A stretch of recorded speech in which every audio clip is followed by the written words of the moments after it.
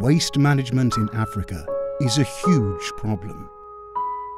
At best, waste ends up in vast landfill sites. At worst, it is simply dumped around Africa's towns and cities. The result is that not only does the local environment suffer, our planet does too.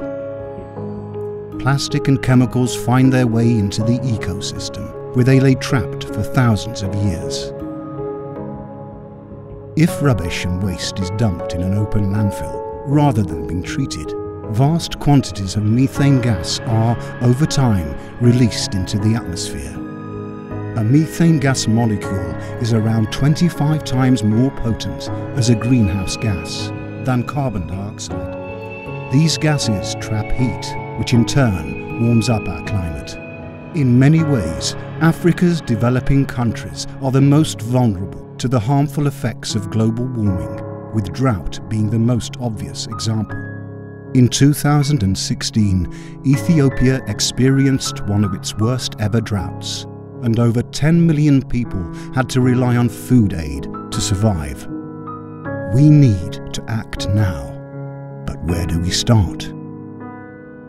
One step in the right direction would be to address Africa's massive waste problem. And taking the lead here is Ethiopia, home to the first waste-to-energy facility in sub-Saharan Africa. The facility, called Reppie, is being built in the country's capital, Addis Ababa. Reppie will treat waste by combusting it and in the process generate clean, renewable electricity.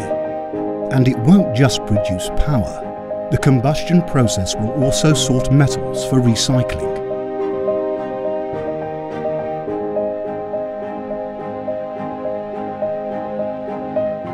1,400 tons of Addis Ababa's waste will be treated every day. That's more than 400,000 tons a year.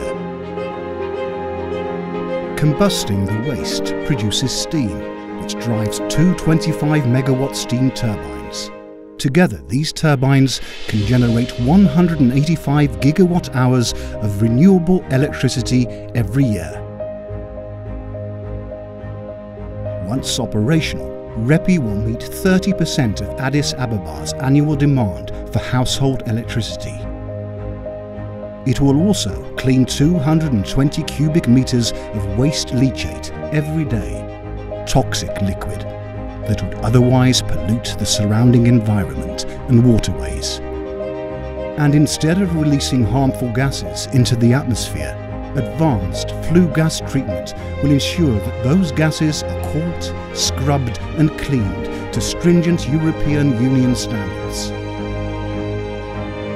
The work for a sustainable Africa powered by clean energy has just begun, and it's starting right here in Ethiopia.